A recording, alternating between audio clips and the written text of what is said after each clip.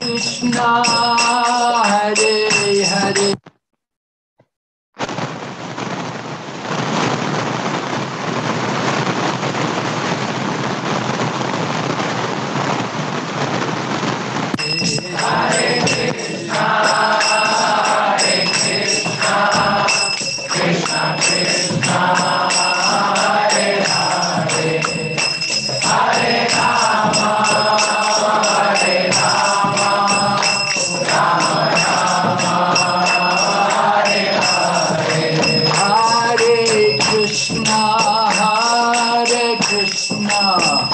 Krishna Krishna Hare Hare Hare Rama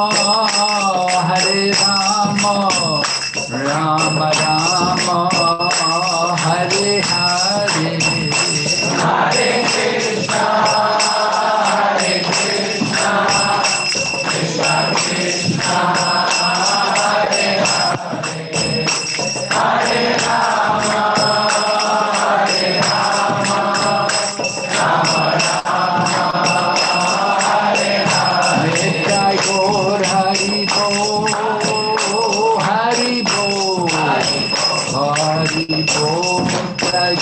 Hari Bol,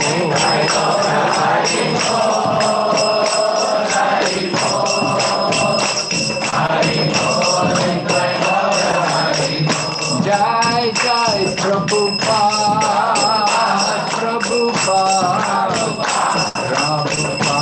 Jai Srila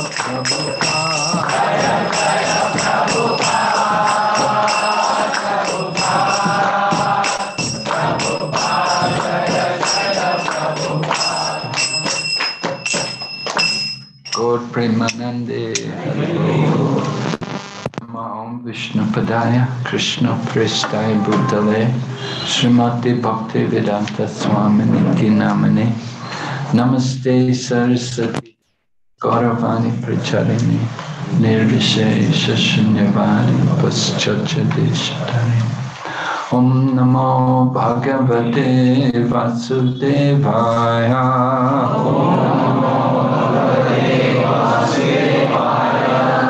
Om Namo Bhagavate Vasudevaya Om Namo Bhagavate Vasudevaya Namo Bhagavate Vasudevaya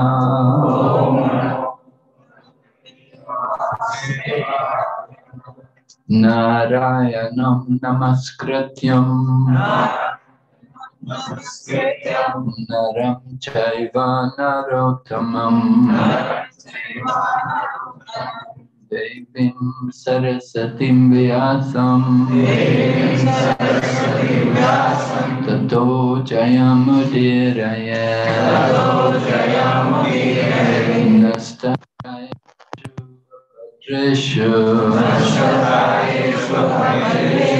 Nityam Bhagavata Sevaya Bhagavati Uttama Shloke Bhaktir Bhavati Naishtaki.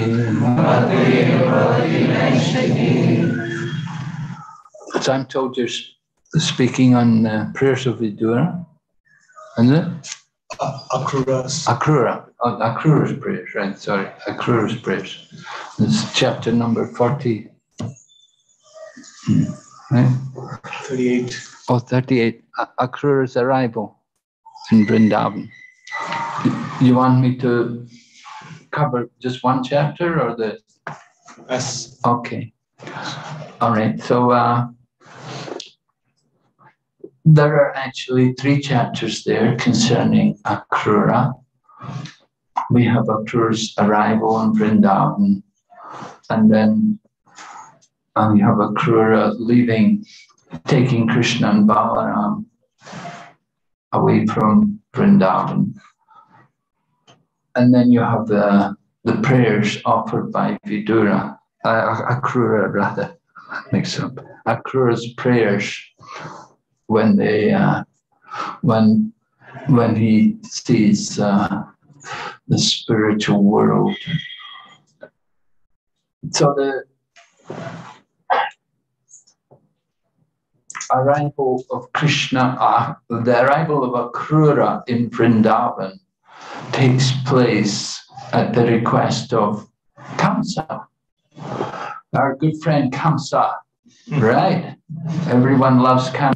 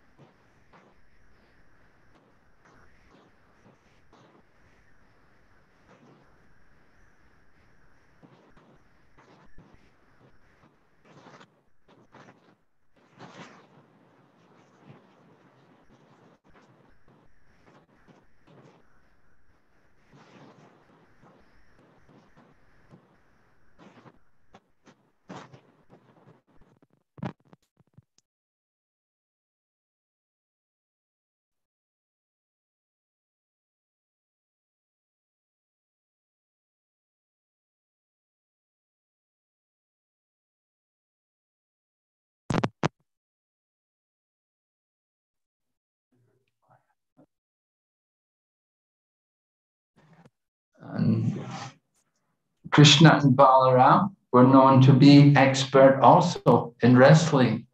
They'd wrestle with the cowherd boys. And so Kamsa was arranging a wrestling match for them. And at the same time, Kamsa had other events also arranged. There was going to be the elephant, Yapida, who was a particularly ferocious and nasty elephant. And the trainer was instructed that with Kuvalapida, they should kill Krishna and Balaram before they even entered the wrestling arena. So Kamsa was planning like this, and then he said, then I'm also going to kill Vasudeva, and because Vasudeva has cheated me, and I'm going to kill anybody else who opposes my rule. Like this, Kamsa was arranging everything for his rule over the kingdom. Of course, he was particularly concerned about Krishna because at the time of the marriage of Devaki with Vasudeva, at that time there'd been a prophecy that the 8th child of this girl is going to kill you. And so at that time, Kamsa was ready to kill Devaki, but by the political maneuvering of Vasudeva, it was agreed that they would give the children, one after any child born to the couple would be given to Kamsa. And so by Vasudeva's political maneuvering with Kamsa, Kamsa agreed. He spared the life of Devaki. But then he put them in prison, and one after another, when the children were born, Kamsa killed them very cruelly. So now Kamsa, he had been trying to kill Krishna. He'd sent his different demon friends there all around Braja, trying to kill Krishna and Balaram. But instead, one after another, Kamsa's different friends had all been killed.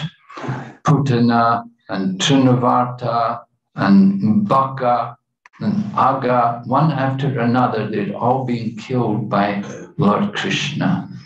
So then Kamsa is getting anxious about his own situation, so he arranged for this wrestling match to take place at Mathura.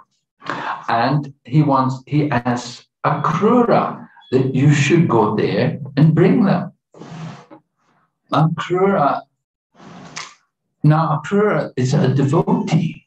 He actually understands that Lord Krishna and Lord Balaram are divine personalities. So he's actually very pleased to get this opportunity to go there to Vrindavan. It's a great honor for him, not because he wants to serve Kamsa, but because he wants to get the blessings. He wants to fall at the dust. He wants to fall at the feet of Lord Krishna and Lord Balaram. He wants that opportunity. He's very eager for that. So Kamsa tells him, I have a new chariot for you, all specially prepared for you to go to Vrindavan to bring the two boys. It should be a new chariot. You're not going to bring Krishna on some old chariot. One time, Prabhupada came in Hong Kong, and the devotee there, at that time it was His Grace Barijan Prabhu. Barijan Prabhu, very scholarly, very senior devotee. So he was preaching in Hong Kong in the early 1970s. So he'd arranged for a Rolls Royce to pick up Prabhupada. So it attracted the attention of the newspaper reporters that the Swamiji is coming in the Rolls Royce, and he was also given the penthouse suite in a nice hotel. Both the car and the penthouse suite hotel were the property of an Indian man and one of the life members, supporters there in Hong Kong. And so it was all given, it was all donated by the generosity of this one man. He was named Hari Lila. He's passed away now, but they were a famous family in Prabhupada's time in Hong Kong. He owned a big Holiday Inn hotel, and he had a Rolls Royce. And because Barijan and his wife had been preaching to their children, to the children from the family, and so the family were very favorable to Krishna consciousness. So they gave the Rolls Royce to go and pick up Prabhupada, and they arranged Prabhupada in a penthouse suite in the hotel. So the reporters all came, and they said to Prabhupada, they said, oh, you're a Swamiji, and you're coming in the big car, and you're living in this penthouse suite. And Srila Prabhupada said, yes, if I was under a tree, you would not come to see me. On another occasion, when it was remarked that Srila Prabhupada had been received in a big car, Prabhupada said, the spiritual master is the representative of the personality of Godhead. And actually, you want to receive him, you should have it should be a chariot of gold. But said, anyway, whatever you offer, I'm accepting. So like this, Prabhupada was enlightening them. So Lord Krishna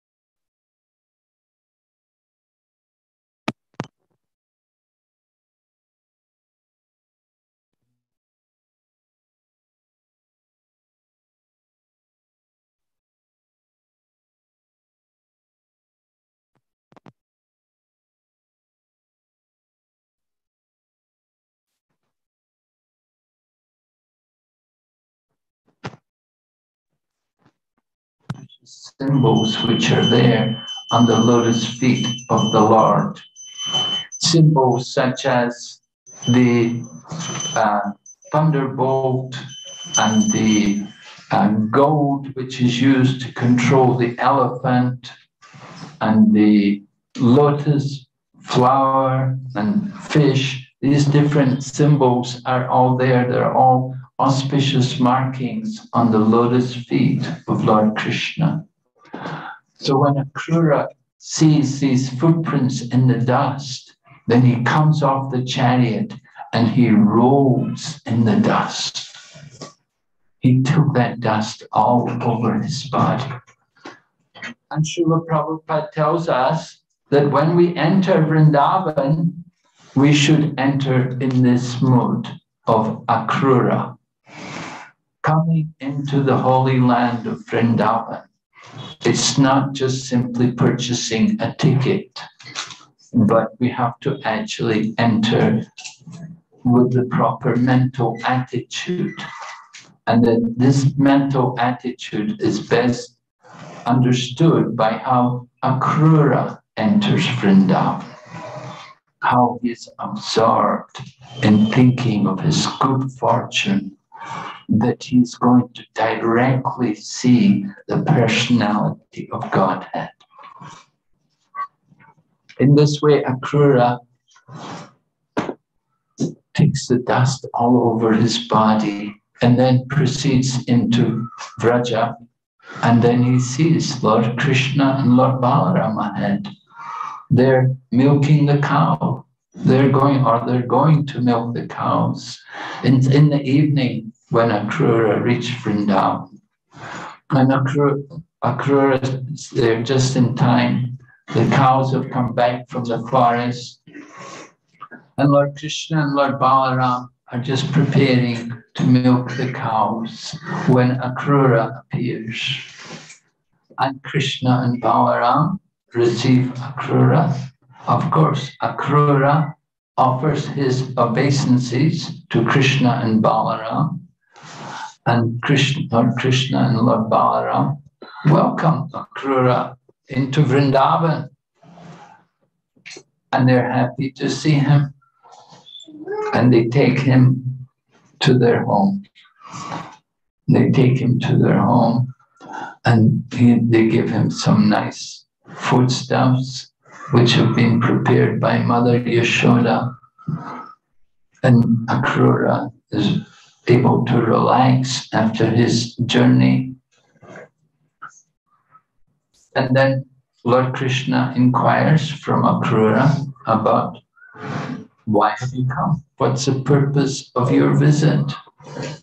And at that time, then Akrura explains to Lord Krishna that King Kamsa has invited you to come to Mathura, and he's arranging this wrestling match. And when Lord Krishna hears, then Lord Krishna and Lord Balaram, they laugh. They're not in any anxiety or worried about anything. When they hear about Kamsa, they know what Kamsa is like, and they know he must have some evil intentions. He's already committed so many atrocities, killing the children of Vasudeva and Devaki. And they've also seen the different demons who came there to Braja, and they can understand that these demons also are connected to King Kamsa. At any rate, Lord Krishna informs Nanda Maharaj that we're all invited to Mathura. So then Nanda Maharaj tells all the other men and all the cowherd men in Braja that you should prepare some goods. And when we go to Mathura, we can give offerings to King Kamsa. That's how they would pay their taxes. They didn't have rupees or anything, you know. They just give some butter or some milk or some yogurt or cheese, whatever. And in this way, they satisfy King Kamsa. So all the cowherd men, they're prepare themselves to go to Mathura. But the gopis are not going to go. This time, anyway, the cowherd men are going, cowherd boys are going, but the gopis, they have to stay back. They have to take care of the cows and take care of their children, and do all the things which the women have to do during the day, right? The ladies know so many duties are there. But for this wrestling match, the cowherd men are going to go. Later on, the gopis will get the chance to go and meet Krishna. That comes at Kurukshetra. When Krishna comes to Kurukshetra, after a long time, after Krishna had gone to Dwarka and married and everything, then he came back to Kurukshetra. So at that time, he sent a letter to Vrindavan and he told all the gopis that you come to Kurukshetra. He said, last time when I went to Mathura, you didn't get to come. All the cowherd boys came with me that time. So this time it's your turn and the cowherd boys can stay back. Let the cowherd boys stay back and take care of the cows, and the gopis can come to Kurukshetra. And so they get their turn to meet with Lord Krishna. But for the gopis, it's very painful, the thought of being separate from Lord Krishna. That Lord Krishna and Lord Balaram are both going to go to Mathura, and all Nanda Maharaj is also going to go there. The cowherd men, they're all going. The gopis, they cannot believe it. How will we ever live without seeing Lord Krishna? It's unbearable for us. The thought of Krishna departing from Vrindavan. So this, of course, is a very common scene, which is often depicted. Artists and so on, they like to draw the scenes of Lord Krishna and Lord Balaram on their chariot and going out of Vrindavan. And the gopis are trying to stop Krishna. They're trying to hold back the chariot. They don't want the chariot to go. Why? No, Krishna, just stay here. Don't go there. You stay with us. But Lord Krishna has to go. He has his mission to fulfill. We know from the Bhagavad Gita the purpose of the Lord's appearance in this world. Paritranaya sadhunam vinaschaya chaduskritam. So Lord Krishna has to go to Mathura in order to relieve the earth of the burden of demons like Kamsa. But it was not an easy thing. Lord Krishna and Lord Balaram both leaving the gopis.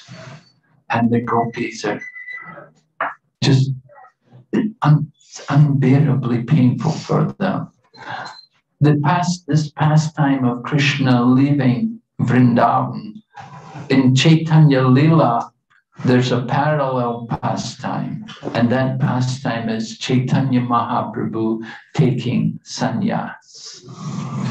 When Chaitanya Mahaprabhu went to Katwa, at that time he was initiated by Keshava Bharati into sannyas. So it was a very painful ceremony. Lord Chaitanya, we think, someone's taking sannyas, we think it's very good, very nice. But actually, Chaitanya Mahaprabhu taking sannyas, it was very painful. Because Chaitanya Mahaprabhu is the Supreme Lord. And the thought of him renouncing is not pleasing to devotees. That Chaitanya Mahaprabhu is the Supreme Lord as a young man. He took sannyas at the age of 24. And he was a young man. He had beautiful long hair, and it was all to be shaven off. So he was going to, and instead of wearing beautiful clothes as a young man, as a Gagrihasta, Chaitanya Mahaprabhu would dress very nicely, but he's accepting the renounced order of life. So he's going to accept very simple, plain cloth of the renounced order. So it was very painful. And the most painful thing was that because he's taking sannyas, he's going to leave home. And then they thought, we will not be able to see the lotus feet of Chaitanya Mahaprabhu anymore. Because he's taking sannyas, he can't go home because he has his young wife there, so he can't go back to see the wife. So the thought of him leaving all the devotees was very painful to them. And similarly, Lord Krishna leaving Vrindavan was very painful because the gopis had been enjoying wonderful pastimes, just as Chaitanya Mahaprabhu had been enjoying wonderful pastimes with all the devotees. Every evening they were doing kirtan in the home of Srivas Thakur. The whole night they were having this nocturnal kirtan at Srivasangam. And similarly, the gopis, they were accustomed to enjoying every night in rasa dance with Lord Krishna. But Lord Krishna's leaving. The gopis used to, and they treasured every second seeing Krishna. They would watch him every day going into the forests of Vrindavan, herding the cows, and they would wait anxiously for him to come back in the evening. And in the evening, when he would return from the forest, it would be a festival, as he would hear Krishna playing the flute and coming with all the cows. All the gopis would assemble, and it would be like a festival as they saw Krishna come back again in the evening. And then in the night, they would go into the forest and they'd have rasa dance. But now Lord Krishna is going to leave. He's going to leave Vrindavan. And that is very painful for the gopis. So they come there and they watch Krishna get on his chariot. And one of the things which happened was that Akrura, who's the one taking him away, he didn't even offer any solace to the gopis. The gopis, they said, this man, his name is wrong, because Akrura means one who is not cruel. But this person's very cruel. He's the most cruel person. He's taking Krishna away from us. So they thought they were not happy with Akrura. And he didn't even comfort them. He should have at least told, don't worry, I'll bring him back very soon, don't worry. But he didn't say anything. And so later on, you see that there was some problem for Akrura. And later on, he had to leave Dwarka. And he had to go and reside in Benares. Oh my God. Benares is not a place for the devotees. Devotees of Krishna, we don't much care for Benares. It's more for the Shivites or the Buddhists. But that's what happened to Akrura. So the gopis assemble to watch Lord Krishna's departure. And they're watching and they see the chariot go off. And it goes off into the dusk. The gopis are watching. For some time they followed, but then they could no longer keep following. They had to stop. And they saw Krishna's chariot go forward. And they watched. At one point, they could only see the flag on the top of the chariot.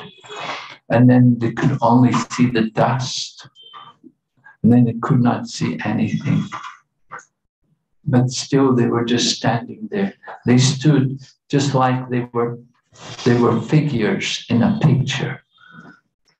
Just like you can see this picture of Lord Chaitanya carrying Haridas Thakur and the devotees. They're not moving. Although they appear to be dancing, they're not actually moving. So figures in a picture, they don't move. So that when Krishna left Vrindavan, the gopis were standing like that. They were just like figures in a picture. They didn't move. They were just stunned into silence. They didn't speak to each other. They were just stunned. Krishna had been watching them and he'd been trying to make signs to them as he was leaving. He said, don't like that, don't worry. I'm coming back soon. He would tell them like that. He told them, I'm coming back. He just wanted to comfort the gopis, to give solace to them, because he understood how much love they had for him. And so he reciprocated with them. So in this way, Lord Krishna departed from Vrindavan, and then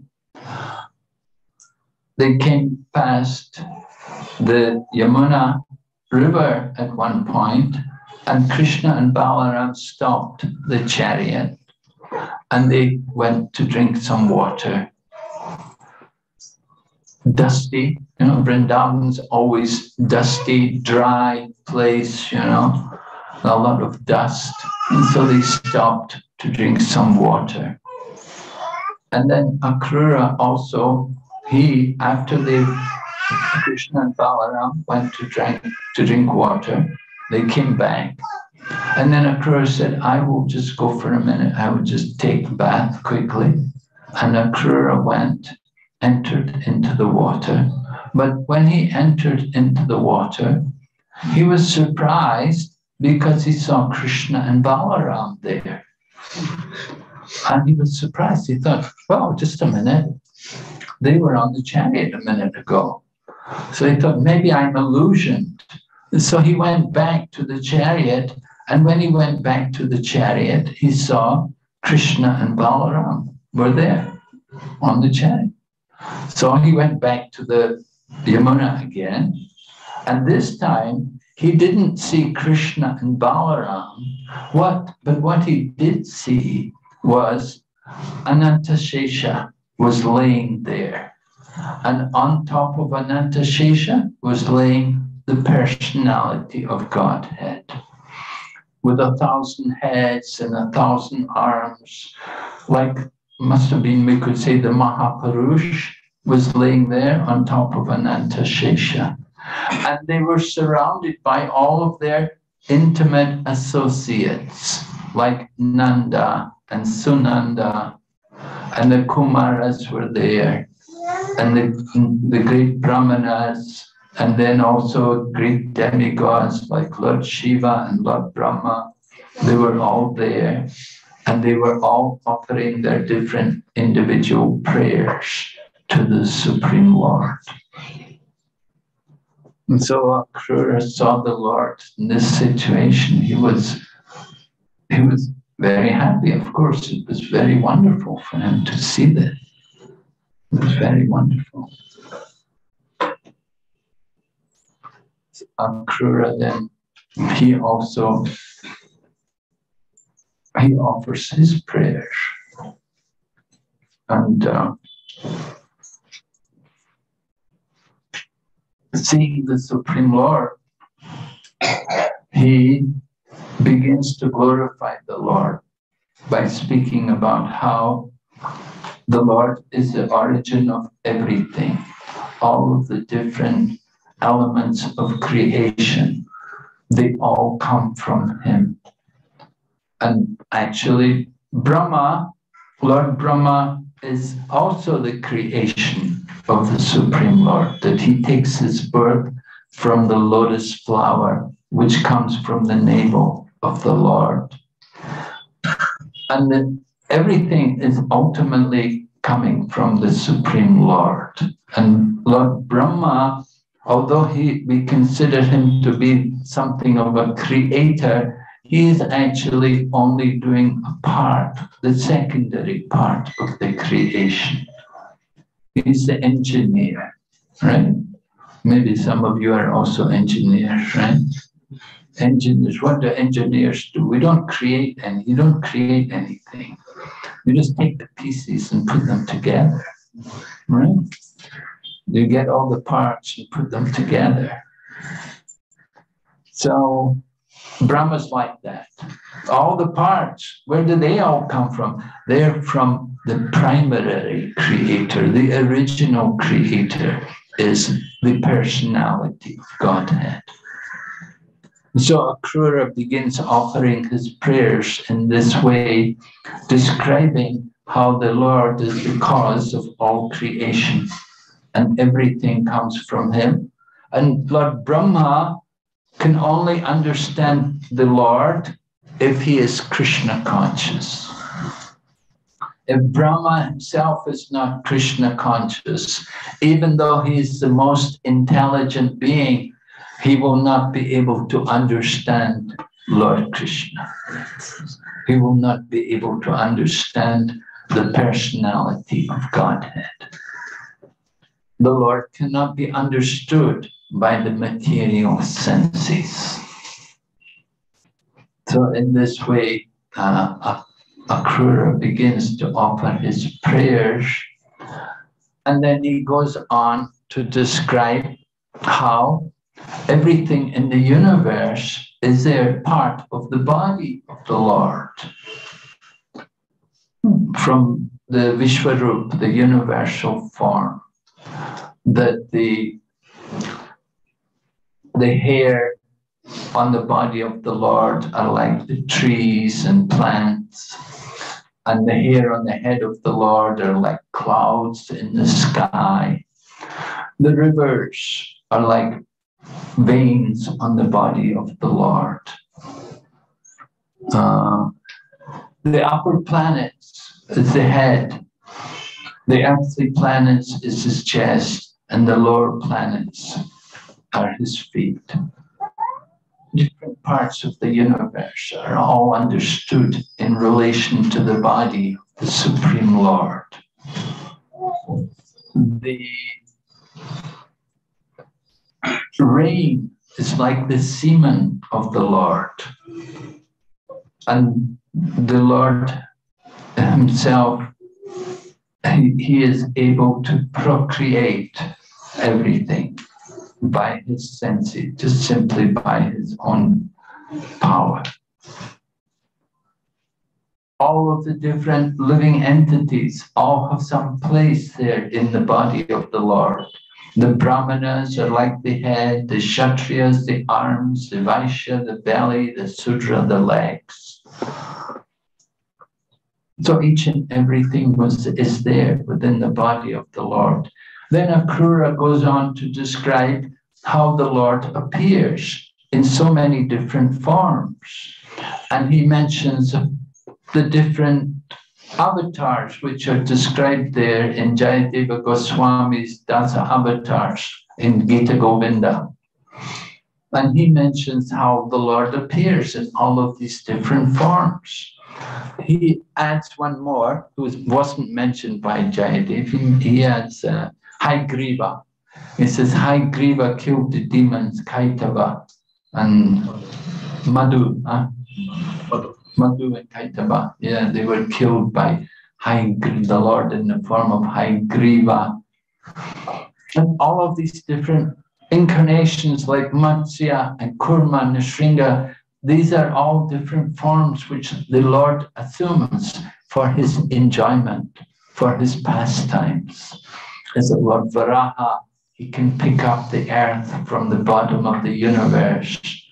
And as Kurma, he holds the Mandaratala mountain on his back, so the demigods and the demons can churn the ocean of milk. The Lord is assuming many different forms. Is it Lord Rama? He comes to kill the demon Ravan. And as Lord Krishna, he comes to display also the pastimes of the Supreme Personality of Godhead. And he also expands himself as a Chaturvyuha, Aniruddha, Pradyumna, Vasudeva, Sankarshan. These are all expansions of the Lord. Then Akrura goes on to describe how different people worship the Lord in different ways. For example, some people worship the Lord. Some people worship Lord Shiva, and they will worship Lord Shiva in their appropriate way. Other people, like the Brahmanas, they will worship the Lord by following the Pancharatriki system of worship. And other people, they will simply worship the impersonal, unmanifested aspect of the Lord. Many different people are all worshiping, but they're worshiping the Lord in different ways. But Akrura goes on to say, ultimately, all of these different methods, they all become one. He said, and he gives the example. He said, just like the water comes down the mountains in the form of rivers, and the rivers all flow to the sea. So ultimately, it all comes into the ocean. And he says, in the same way, different people who are worshiping the Lord in all of these different ways, ultimately it all merges, it all becomes one and enters into the ocean. Of course, in the Bhagavad Gita, Lord Krishna has described that there's Avidipurvakam. They worship him, but they do so in the wrong way. So even they're doing it in the wrong way, it's better than not doing it. They're doing something, and gradually one day they will learn what is the proper way. They just need that guidance. So in this way, Akrura is glorifying the Lord with his prayers. And then he explains, he said, everyone is bewildered by your illusory potency. Due to your illusory potency, we're all influenced by the concept of I and mine. We're thinking, I am this body and this is mine. And Akrura goes on to describe how he himself is guilty of this. He said, I identify with my family, my relatives, my wealth, my servants, my home. I'm thinking they're all mine, but they're all temporary. It's just a dream. They're not really mine, but this is my illusion. And this illusion is the potency of the Supreme Lord. So Akrura recognizes the problems which everyone faces in this material world, that we identify with things as being our own. We're thinking, first of all, the first mistake is to think, I am this body. And then from that one mistake, we go on to make another big mistake. We're thinking, this is mine. This belongs to me. These are mine, my children, my family, my relatives. But this is all just a dream.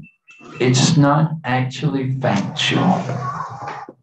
So Akrura is explaining like this in his prayers to the Lord. And then he says that just like a river of water or a lake of water, it may be covered by some vegetation.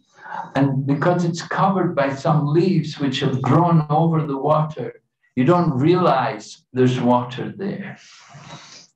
But you go looking for water where there's a mirage. It's not water at all. It's a mirage, but we're thinking there's water there. And in this way, Akrura said, in the same way, he said, we're looking to other things instead of looking to Lord Vishnu, and instead of developing the love for Lord Vishnu, we're giving our love to so many things of the material world. We're giving our love to the mirage, to the illusion. And we're not seeing what is the reality, who is actually the reality. And so then Akrura then prays to the Lord that you please protect me. Please protect me from this. You are the Supreme Lord. I take shelter at your lotus feet. Please give me protection. So Akrura is the Acharya in offering prayers. We know there are 9 processes of devotion, Nav Anga Bhakti, beginning with hearing and chanting and remembering. But Akrura is teaching us how to offer prayers to the Lord. It is said, by any one process, one can achieve perfection. Just like Sukadeva Goswami spoke this Srimad Bhagavatam, and simply by speaking Srimad Bhagavatam, he achieved perfection. Maharaj Parikshit simply heard Srimad Bhagavatam, and he became perfect. Prahlad Maharaj was expert in remembering, in fixing the mind on the Lord. And simply by remembering the Lord, he became perfect. Prithu Maharaj worshipped the Lord. And by his worship of the Lord, he achieved perfection. The goddess of fortune, Lakshmi, serves the lotus feet of the Lord, and achieved her perfection was in this way. Hanuman was the servant of the Lord. Arjuna was the friend of the Lord. Bali Maharaj surrendered everything to the Lord. And Akrura offered his prayers to the Lord. By praying to the Lord, we can also achieve perfection. So as members of our Krishna consciousness movement, praying is something which we do, which we are all doing. Chaitanya Mahaprabhu has taught everyone the importance of chanting the holy name. And we chant particularly the Mahamantra, the 16 words of the Mahamantra.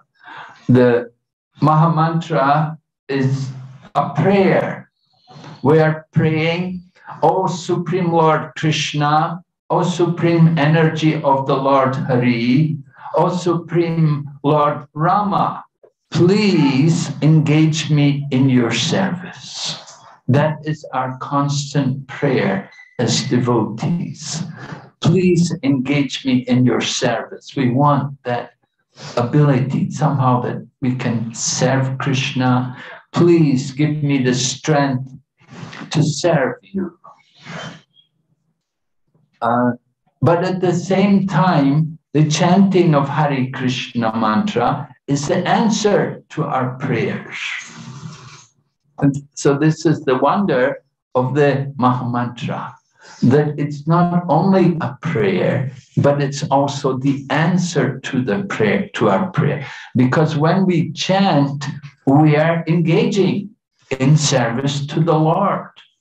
We were praying to the Lord, asking him for service, but at the same time, when we chant, it is the answer to our prayer.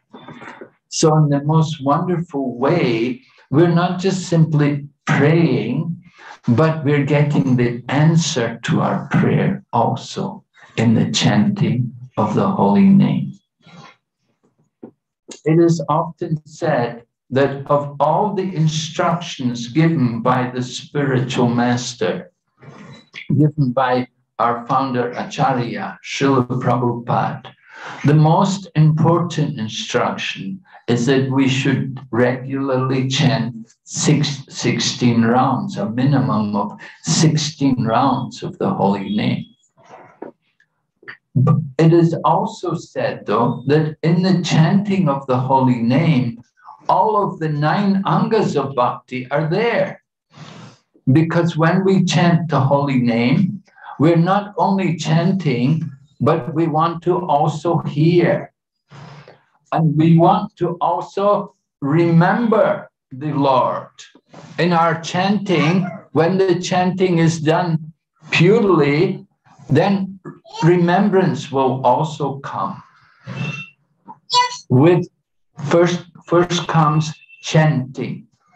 And then with chanting, we will hear. We start to hear. And when we hear nicely and chant nicely, we will remember. That remembrance will come. And then other processes of devotional service include worship of the Lord. By chanting the holy name, we're also worshiping the Lord. Lord Krishna is most pleased when we chant the holy name. He has said, Naham tishtani vaikunte yoginam hridayeshu va tatra tishtani narada yatra gayanti madbhakta. The meaning being that Lord Krishna is saying that I am not in the Vaikuntha. I am not in the hearts of the yogis meditating on me, but I am wherever my devotees, my bhaktas, my devotees like Narada, where they are chanting my holy name. So we want to please Lord Krishna, chant his holy name. It is very pleasing to Krishna. It is also worship of Krishna. And it is also serving the lotus feet of Krishna when we chant the holy name in a humble state of mind. Then it is approaching the lotus feet of Lord Krishna. We are serving Krishna. We are giving service to Krishna by chanting his name. We are able to surrender everything through the chanting of the holy name. So the chanting of the holy names includes all the 9 angas of bhakti.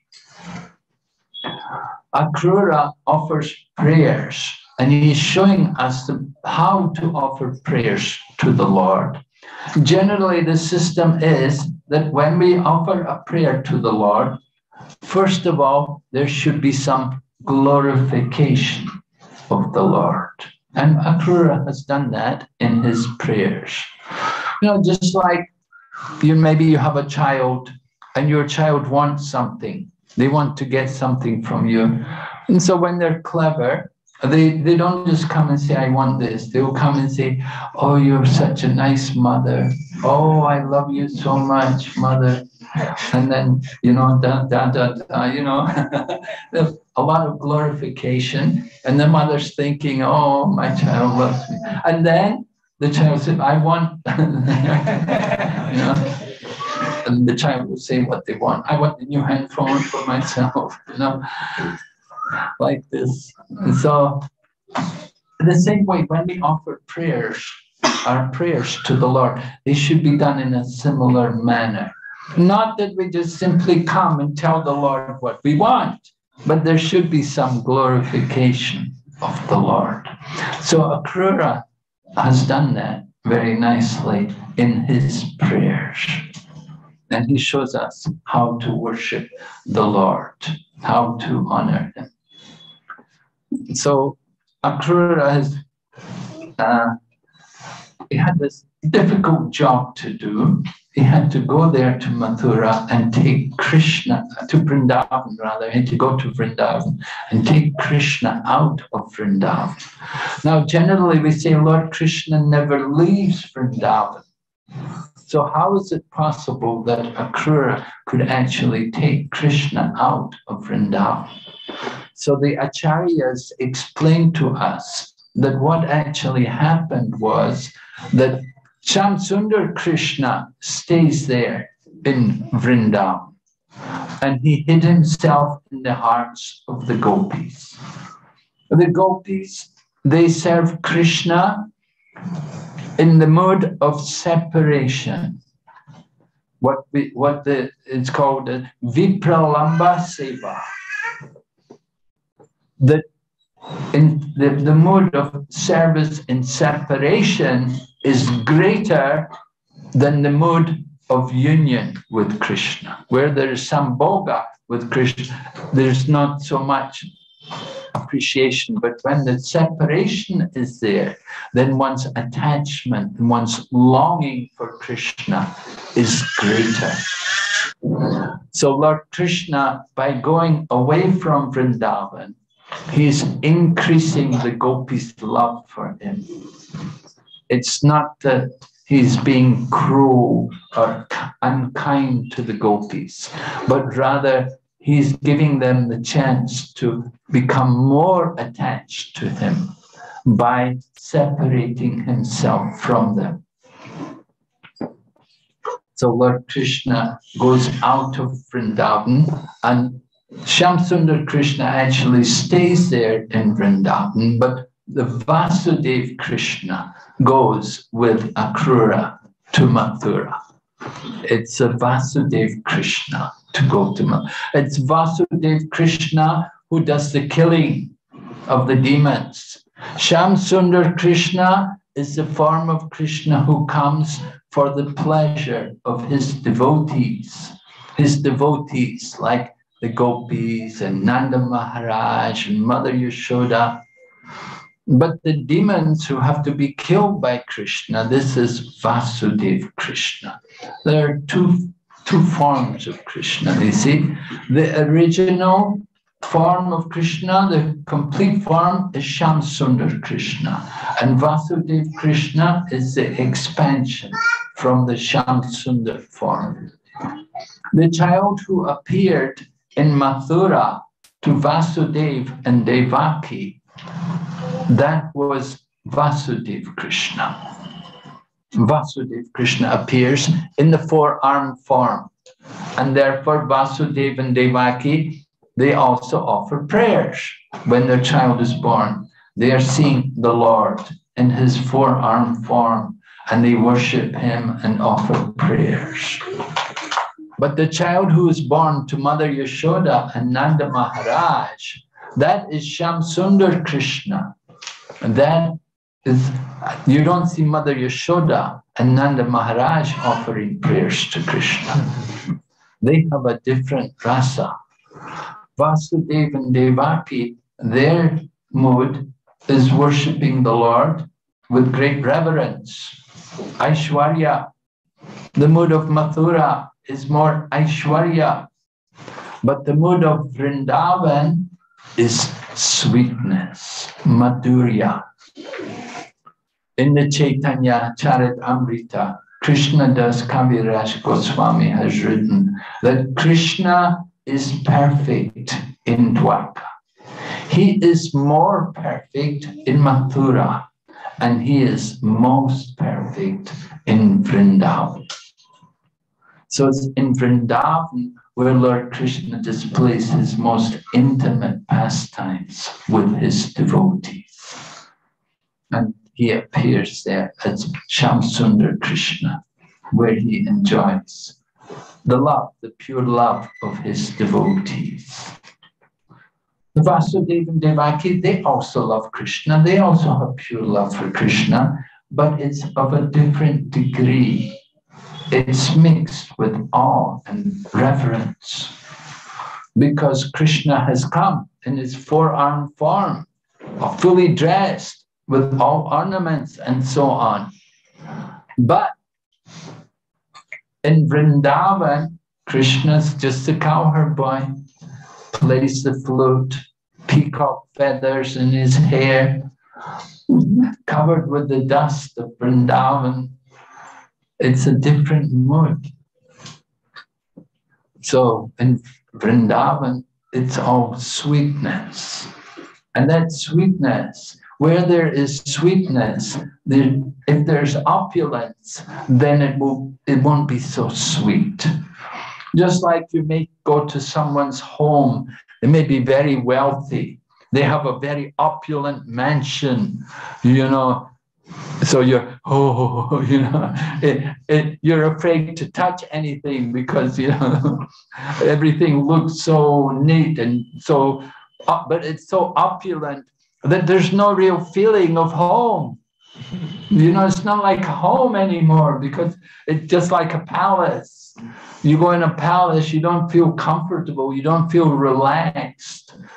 But there's so much opulence. So that is the effect of opulence, that it takes away the sweetness which is there in the rural atmosphere, in the countryside, in Vrindavan. In Vrindavan, we see the perfection of this sweetness. How all the people, the gopis, the cowherd men, how they live together and how they all love Krishna. And they love the cows also. They're taking care of the cows and they just love Krishna.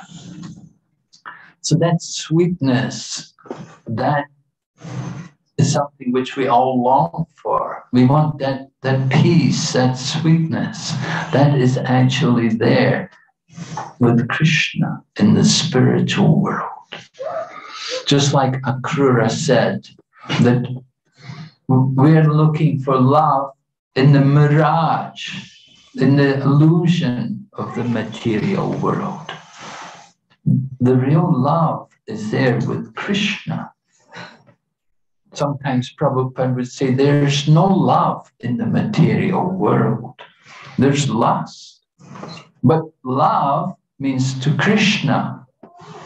It's Krishna who we love. We don't love the illusion. We don't love the dream. But we often make the mistake of thinking that's what we love. So to come out of the dream, this is Krishna consciousness. We have to revive our Krishna consciousness. We have to chant. We have to hear about Krishna. And gradually, we get our intelligence back. We get our memory back. Just like if you get a bump on the head. Sometimes you hit your head so hard, you lose the memory. And you don't know anything, you can't recognize anyone, you don't know your name, you don't know what happened. Sometimes people, you know, they may have health problems, they go in a coma, they're in a coma for a long time, they come out of the coma, they forget everything. They don't know who they are, what happened. All has to be introduced to them again. So we're like that in this material world. We're all like coma patients, you see. We've forgotten our identity as spirit souls. We've forgotten our relationship with Lord Krishna. We have to come to the temple, we have to stand in front of the altar, and we have to hear, this is Krishna, he's the Supreme Lord, and we are his tiny servants. And by serving Krishna and by hearing about Krishna, gradually, we will get our memory back. We will understand our actual identity as spiritual beings. We all have an eternal relationship with Krishna. Chaitanya Mahaprabhu would say, Jivar Swarupahai Nitya Krishna Das. Yes, we're Nitya Das. We're eternally the servants of Krishna. But we have also some ras also there with Krishna. Every one of us have some rasa with Krishna. It may be in servitude, it may be in fraternity, it may be in conjugal love, whatever it may be. There are different rasas, but we have some rasa with Krishna. First, we have to understand that we are servants of Krishna. To be the servant, that is the first thing. He is the master and we are the servant. As the master, everything belongs to him. Everything is meant for his pleasure. This is described for us in the Bhagavad Gita. In the 5th chapter of the Bhagavad Gita, Lord Krishna gives us the peace formula.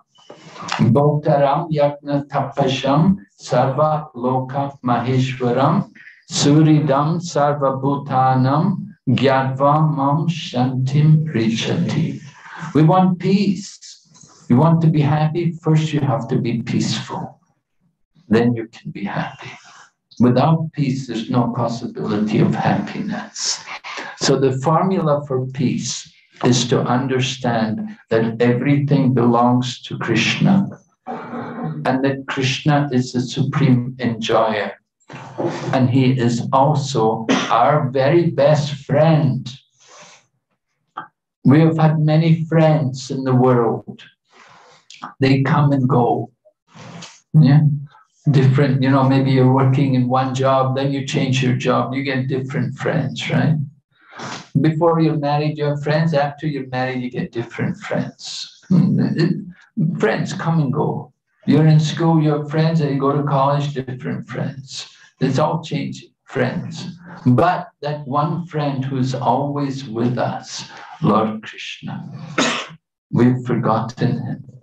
So coming to Krishna consciousness is to establish our relationship with Lord Krishna. And we can do that by regularly hearing and chanting, by regularly coming and taking part in the programs, and naturally we will awaken our true consciousness. All right, thank you very much. Maybe we'll take some questions.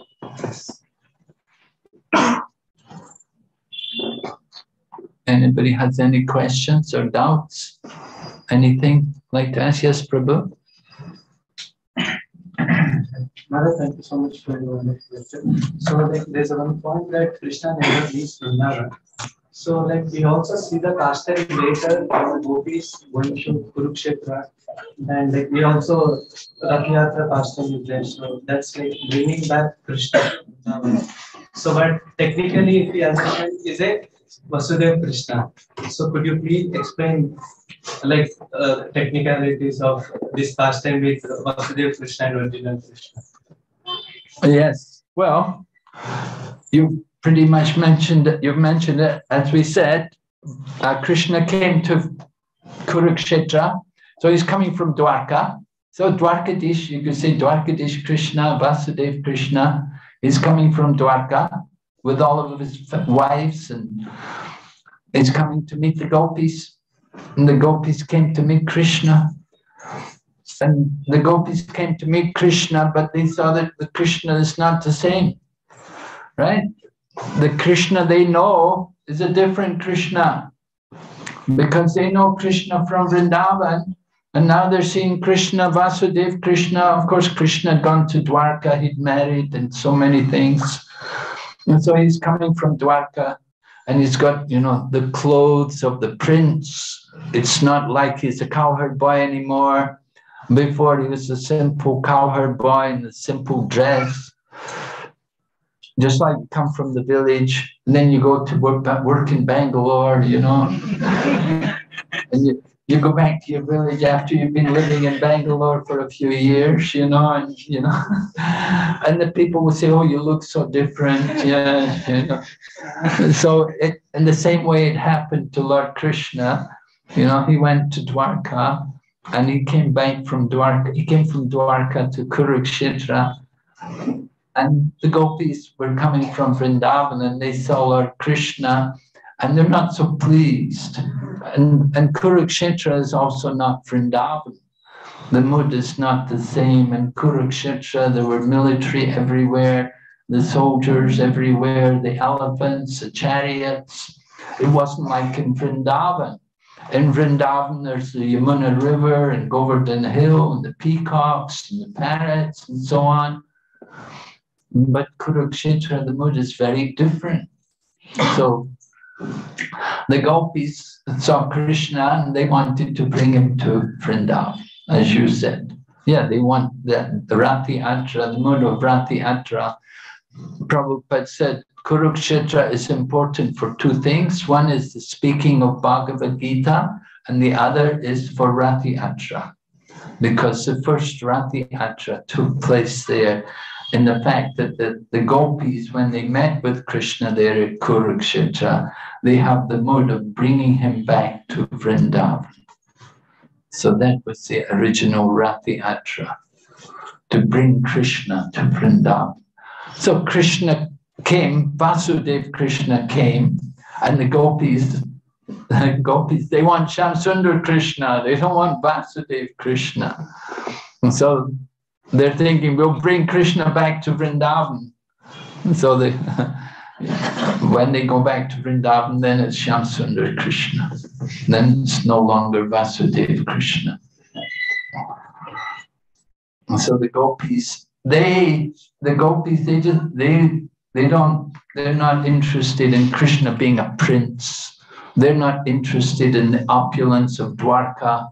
It doesn't mean anything to the gopis. They just simply want Krishna. They love Krishna as a cowherd boy. They love him playing the flute. They like to see him decorated with peacock feathers and with the different flowers from the forest of Vrindavan. They don't like to see him in all this opulence of the Prince of Dwarka. That is not what aspires and attracts the mind of the gopis. So the gopis, although they came to meet Krishna, that Krishna was not able to satisfy their desires. So then they brought him to Vrindavan. And then they can feel happy. Then they can feel satisfied. So Chaitanya Mahaprabhu would always perform Rati Yatra in that mood, the mood of bringing Krishna. Lord Jagannath would come out of the main temple and they would take him to Gundicha, the Gundicha temple, which is down the road from the Jagannath Puri temple, a few kilometers down the road. So Gundicha represents Vrindavan. Gundicha is also the heart. So bringing Krishna to Vrindavan. Yes. One more continuing question, Madam, because we also see from Bhagavatam that Krishna in Kurukshetra goes and discussing with gopis. He has a personal discussion also. So does that mean that gopis will still not be satisfied with Vasudeva Krishna there, or how does their interaction? Because they have more intimate discussion in Kurukshetra with Vasudeva. They have more intimate discussions with Krishna. So what's your problem? What you're concerned with? So because they are completely attracted by the original form of the Supreme Lord, so how does their conversation, will that satisfy gopis completely, or still it will not satisfy them? Well, Krishna satisfies them when he goes to Vrindavan. Without going to Vrindavan, they won't be satisfied. Yeah, they couldn't be satisfied in Kurukshetra. And they don't want Krishna to be there in Kurukshetra either. They want to bring him to Vrindavan. Yes? Hare Krishna Maharaj, it is not related to the discussion today, but I wanted to understand, like in ISKCON we say that Vishnu is the avatar of Krishna, but other people think that Krishna is coming from Vishnu avatar. So I want to kind of understand how should we take this? Yes. Well, you have to understand based on scriptural reference. In the scriptures, we're told that Krishna's to Bhagavan Swayam. In the 3rd chapter of the 1st canto of the Srimad Bhagavatam is called the Bhagavad Purana, and it's the mature contribution of Srila Vyasadeva. And in that Srimad Bhagavatam, 3rd chapter, Srila Vyasadeva, well, it's actually Sutta Goswami. Sutta Goswami is the narrator, and Sutta Goswami was narrating the different incarnations of Lord Krishna. He was narrating all the different avatars. And he narrated you see, the Vishnu avatars, they're the Purusha avatars. They're Purusha avatars. So there are 3. There's Mahavishnu or Karanadakashai Vishnu, Garbhodakashai Vishnu, and Shirodakashai Vishnu. They're all Vishnu, but they're doing different functions. You have Mahavishnu or Karanadakashai Vishnu, who is in the causal ocean. And from the causal ocean, from the body of Mahavishnu, the universes are coming out. So he's the original cause of creation. You see? But then he expands himself into each universe as Garbhodakashai Vishnu. Garbhodakashai Vishnu. In the Garbo, the Garbo ocean, the Garbhodak ocean is the bottom half of the universe. In every universe, there's an ocean in the bottom of each universe. The universes have come out of the body of Mahavishnu. Just like sweat or perspiration comes out of our body. So from the body of Mahavishnu, the universes are emanating from his body. And then Lord Vishnu expands into each of these different universes. That's Garbhodakashai Vishnu. And then Lord Vishnu then expands himself further as Shirodakashai Vishnu, who is also the Paramatma in the heart of all living entities. So in this way, Vishnu is Purusha avatar, you see. But where does this Vishnu come from? You see, the Vishnu, he is the expansion from Lord Krishna. And this is described in Lord Brahma's prayers. He has realized this. He's seen all this. That Lord Krishna is the original Lord. And then Rupa Goswami, one of the direct disciples of Chaitanya Mahaprabhu, he's analyzed the different qualities of the different forms of the Lord. And he explains that although the Lord Krishna himself is an ocean of unlimited qualities, he selected some 64 qualities. Now, from these 64 qualities, which are fully present in Lord Krishna, he explains that a living entity like us, we are considered jivas. We can only have in our most perfect condition, we could have 50 out of 64 qualities. Now, on a higher level, Lord Shiva, he can have 55 qualities out of the 64. And Lord Vishnu, he can have 60 out of the 64 qualities. Lord Vishnu, there are 4 qualities which are unique to Krishna, which are not found in Lord Vishnu.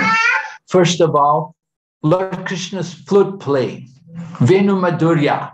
Lord Krishna's flute playing attracts living entities all over the creation. Second quality is Rup Madhurya, the beauty of Lord Krishna. Lord Krishna is so beautiful that even Lord Vishnu aspires to see Lord Krishna. Even Mahavishnu wants to see the form of Lord Krishna. It's so attractive. And then also Rupa Madhurya, Leela Madhurya, wonderful pastimes. Lord Krishna performs the most amazing pastimes, which attract living entities everywhere. Pastimes like Rasa Leela. These are unique to Krishna. And then one more, Prema Madhurya, that Lord Krishna is always with his associates. So these are 4 qualities which are unique to Krishna, which are not even found in Lord Vishnu. And as I said, Lord Vishnu, he wants to see Lord Krishna. He aspires to see Lord. And there's a pastime which depicts this. There was one Brahmana who, his wife was delivering children, but she kept on having a miscarriage. So the Brahmana came to complain.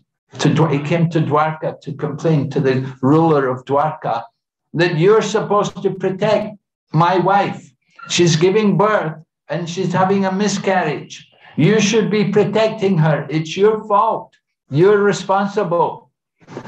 And so at that time, Arjuna was present, and Arjuna was very concerned to hear the honor of the Kshatriyas diminished. So Arjuna vowed, he said, next time your wife has a child, I will be there and I will protect the child and I will make sure your child is delivered. And so then it happened that the Brahmana's wife again conceived a child and she's ready to give birth. And Arjuna was there trying to protect and make sure nothing bad happened, but still the child was a miscarriage. And so the Brahmana was very upset. And it was a very big problem for Arjuna, because Arjuna vowed he would give up his life if he could not protect the child. So then Lord Krishna came there, and Lord Krishna told Arjuna, look, you come with me, we'll solve this problem. And Lord Krishna took Arjuna on his chariot, and they went through the covering of the universe, and they went into the causal ocean, and they went to where Mahavishnu was residing. And they saw that Mahavishnu was there, laying on the causal ocean, and beside him were all the children of the Brahmana. That Lord Mahavishnu had been stealing all the children of the wife's Brahmana. He'd been stealing them. Why?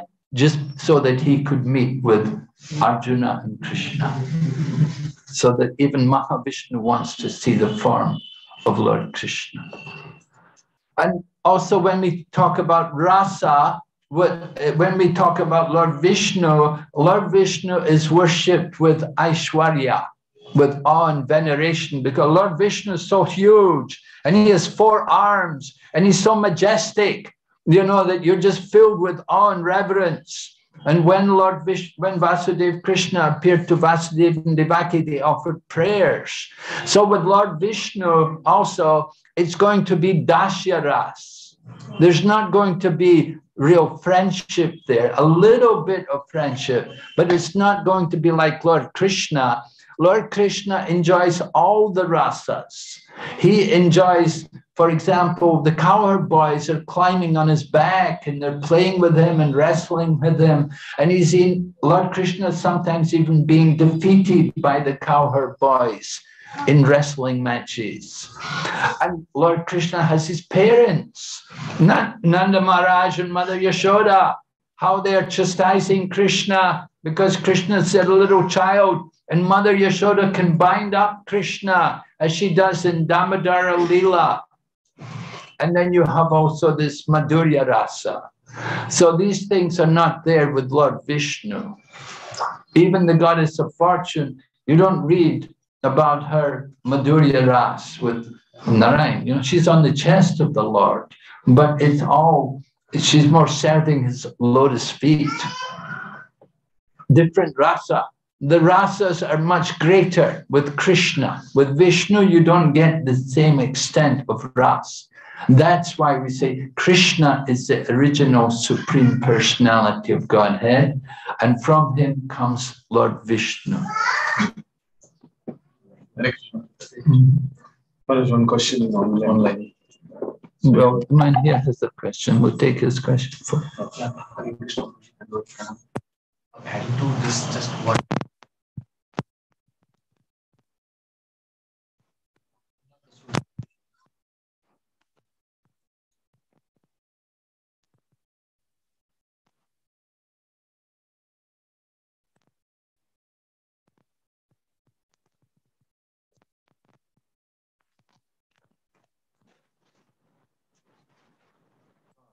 It's all one God. Just the names are different, functions are different, but it's the same Vishnu. It's the same Vishnu. One Vishnu. It's a Mahavishnu. Well, they're the same. Mahavishnu, Garbhodakshay Vishnu, Kshirodakshay Vishnu. They're the same, just the location is different. If he's in the causal ocean, then it's Mahavishnu. If he's in the Garbhodak ocean, then it's Garbhodakshay Vishnu. If he's in Sweta Dweep, then it's Kshirodakshay Vishnu. But it's always Vishnu. Just like Paramatma, you know, how many Paramatmas are in this room? There's one Paramatma, right? Yeah, one Paramatma expanded everywhere. So Vishnu is one. But different functions, many different functions. Yes? Yuvati Sachi Mata is writing this. Hare Krishna, dear Guru Maharaj, please accept normal obeisances. Did the gopis know that Krishna in Vrindavan is Shyama Sundar Krishna and in Dwarka is Vasudeva? And there are two different Krishnas. Do the gopis know this? Well, Yogamaya is there, you see. The Yogamaya is there to allow the pastimes. Krishna arranges the covering of the minds of his devotees to allow more pastimes. So the gopis, they may know, they may not. Certainly they go to Kurukshetra, they don't think, oh, we're only seeing Vasudeva Krishna. They're all thinking we're going to see Krishna. It's one Krishna, but he's appearing in different ways, in different devotees. It's not that it's a different Krishna, but it's one Krishna, but he just reciprocating with his devotees in different ways. So the gopis went there. They were thinking Krishna. They were not thinking, they don't make any distinction, Shyam Sundar Krishna, Vasudeva Krishna. They just know Krishna. And they know Krishna as the cowherd boy, as the son of Nanda Maharaj. So when they went there and they saw the mood is not the same. So then they saw it changed. Just like you come to Bangalore, you go back, you're not the same, right? You're still the same, but a little different. So Krishna is the same Krishna, but some different mood. So gopis prefer the mood in Vrindavan. Yes. Krishna, thank you for the excellent lecture. Maharaj, as you nicely mentioned about the different qualities, Brahma, Vishnu, and then Krishna. Worshipping wise, Maharaj, when we go to different temples, we go to Vishnu temple or we go to Krishna temple, then it is said that we should respect Sri Shiva, and Vishnu also has lesser qualities than Krishna.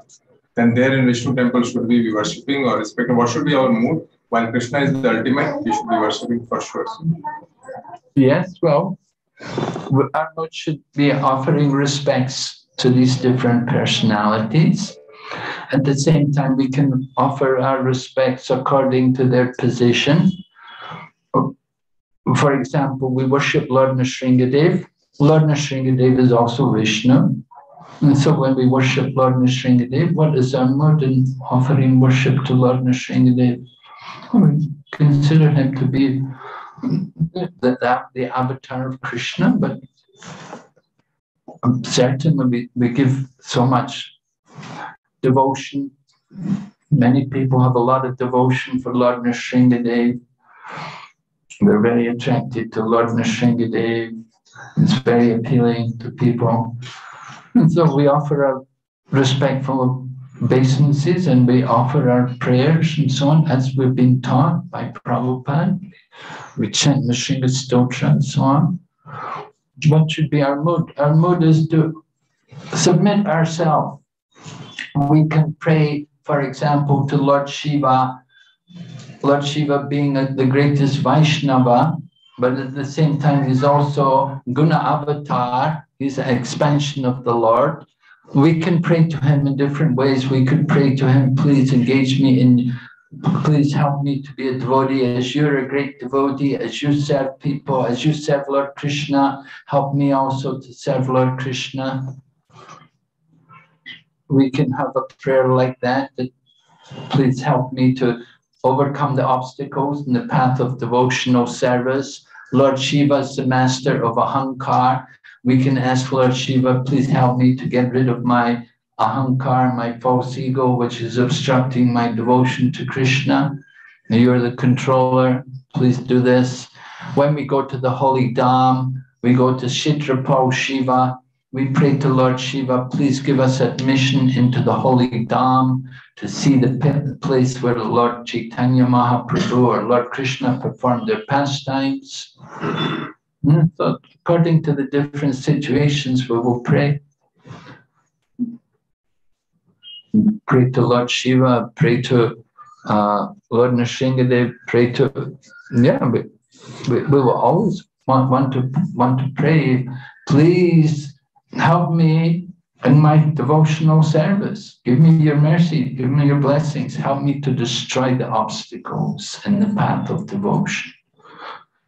Prahlad Maharaj in the 5th canto, Srimad Bhagavatam, Prahlad Maharaj in the residence of Harivarsha, they're praying to Lord Nrsingadev, kindly vanquish our demonic-like desires for fruitive activities. Please appear in our hearts, drive away our ignorance, so we might become fearless in our struggle for existence in the material world. So Prahlad Maharaj is praying like that. Generally, I myself, I like to follow the prayers which are given by others, by the other acharyas. So Prahlad Maharaj is praying like that. We can use that prayer to pray to Lord Nrsingadev. Yes? Like, I want to know, like, how you first meet Prabhupada and first meeting with him, and what was his mood? Meet with Prabhupada. Yes. Well, you have to understand that, you know, when Prabhupada came to the temple, I was in the temple, I was living in the temple, I was one of the devotees. I was a very young devotee. You know, I was very young and I was very new to Krishna consciousness. I really didn't know anything. And Prabhupada came. So I just tried to hear from Prabhupada.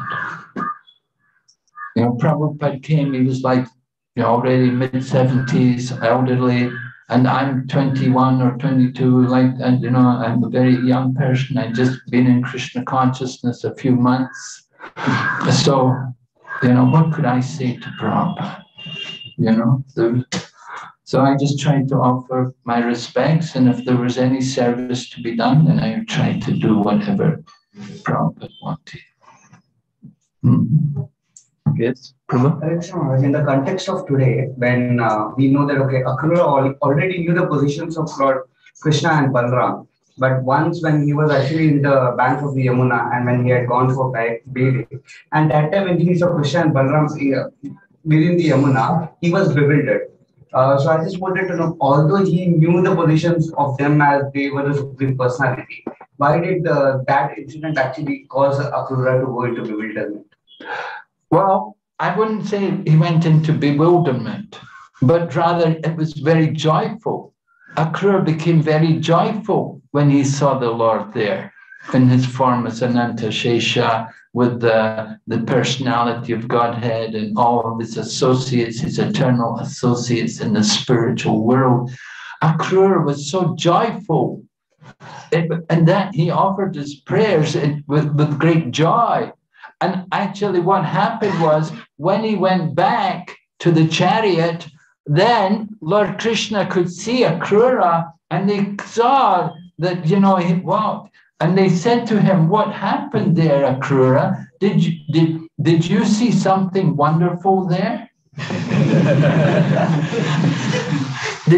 did you see something wonderful in the air or on the land or in the water?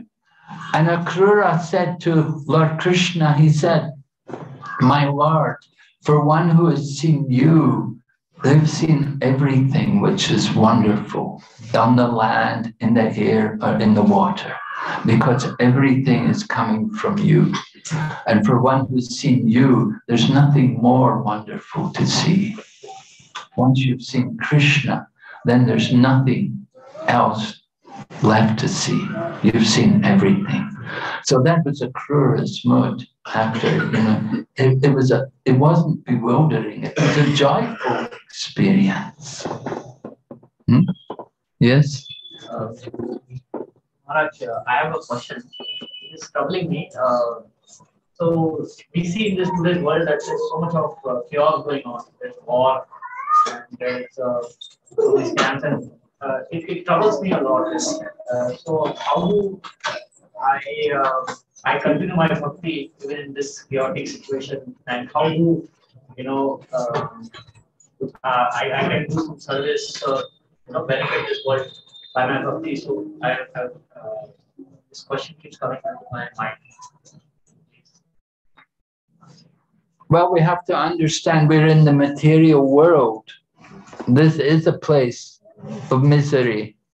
There is going to be constant upheavals here in this world, and we have to expect that. But we have to understand also this is not our real home. And all of these things like wars and all the crises which come in the world, they're there just to tell us, to let us know this is not a place for any gentleman, right? Prabhupada would say to us, he said just like you go in a public toilet, you don't loiter there. Just simply do your business and get out, So we come to this material world, just do what's required and get out, We should just want to put all of our energy and enthusiasm into getting out from this world. Right? Don't come back. We have that book, The Science of Reincarnation, Coming Back, and the last chapter is called Don't Come Back.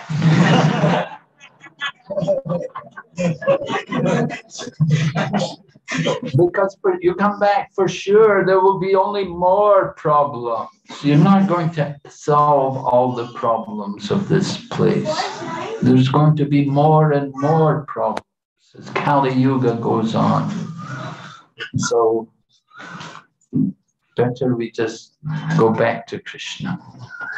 One of our devotee ladies, one time I was there in New York, one of our devotee ladies, she had some illness and she knew she was leaving the body. And she said to Srila Prabhupada, she says, Srila Prabhupada, I just want to come back and distribute your books. But Prabhupada said to her, he said, that's okay. You just go back to God. You don't need to come back just to distribute books. Just go back to God. Okay, so you don't have to worry. Just go back to God.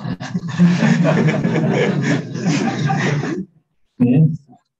Okay. I think the next program. Okay. Yeah. Oh, yeah, I have to go. All right. So thank you very much, Srila Prabhupada ki jai.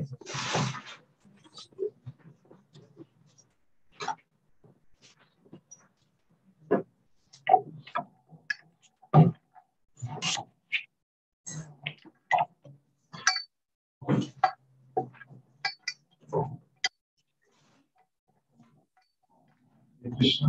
His Holiness B.V.V. Narasimha Swami.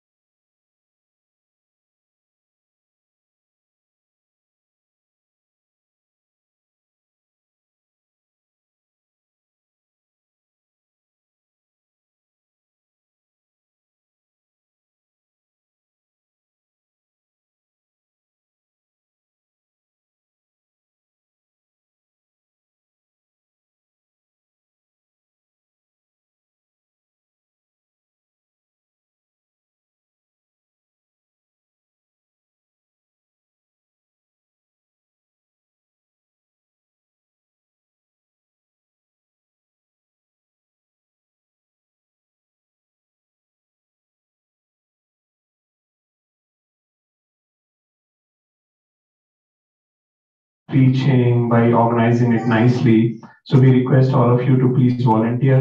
Kartike Prabhu every day sends this messages that how many days are left, and I said yesterday that it raises my blood pressure higher, that days are decreasing, and we have to arrange more and more things. So here today message says that we have 12 days to go, right? So request everyone to come up. All of you have really contributed a lot, but there is no cap to our salary increment, right? We always want more and more salary increments. Similarly, Krishna also wants more and more,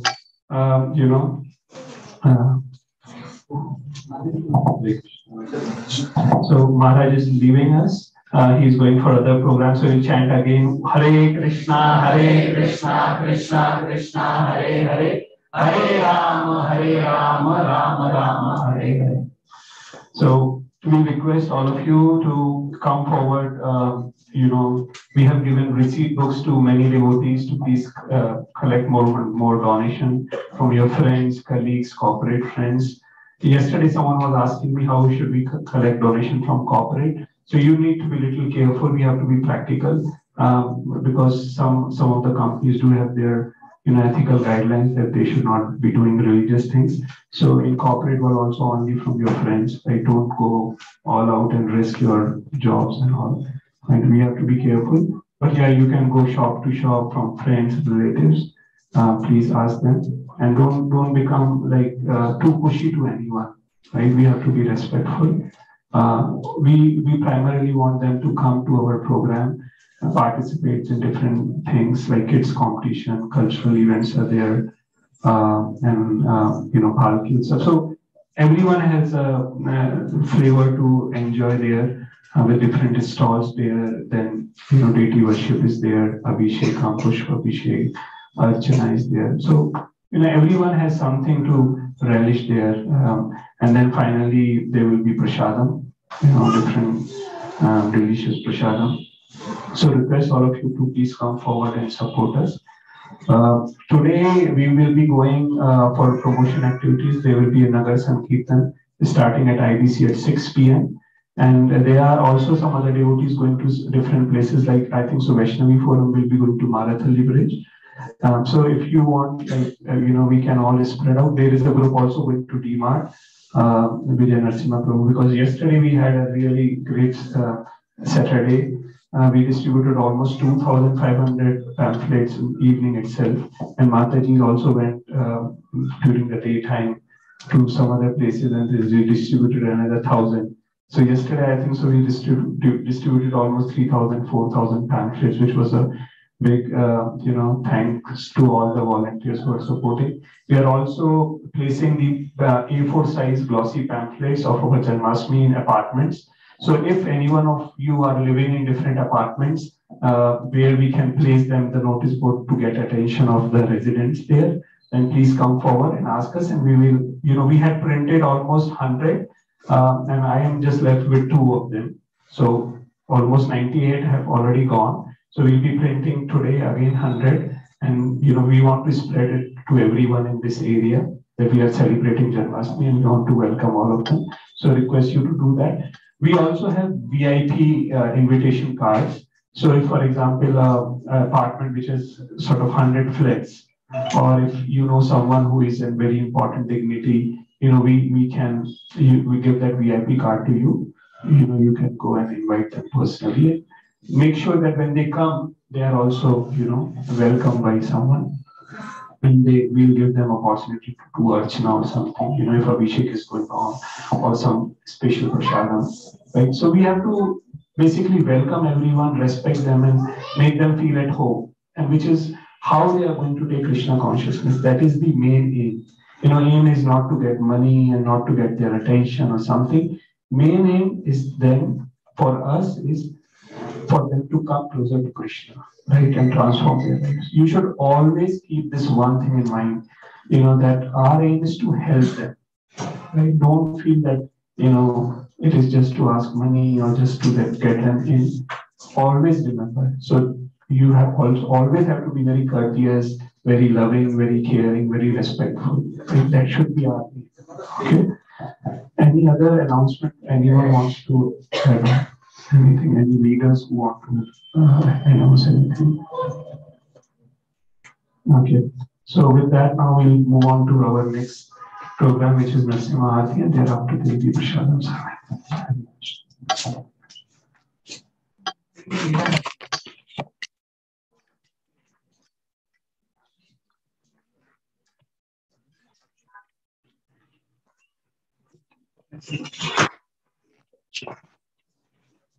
आप जाएंगे?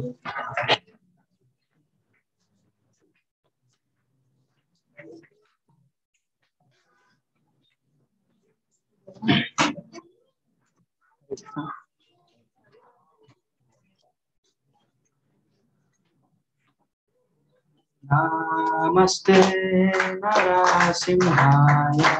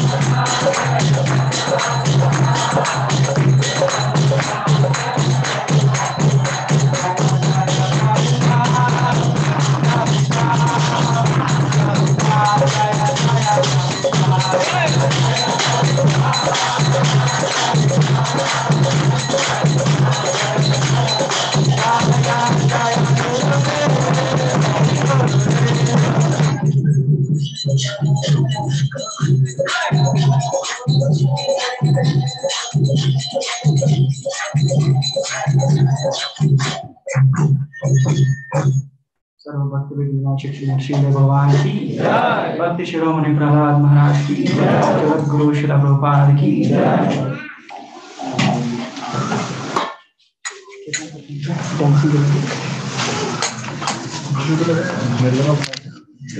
Hare Krishna. So altar will be open for another 5 minutes. So devotees can take darshan. And Prasada will be downstairs.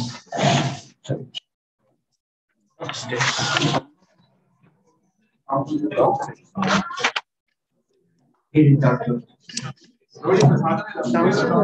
In that floor. In temple hall. No doubt.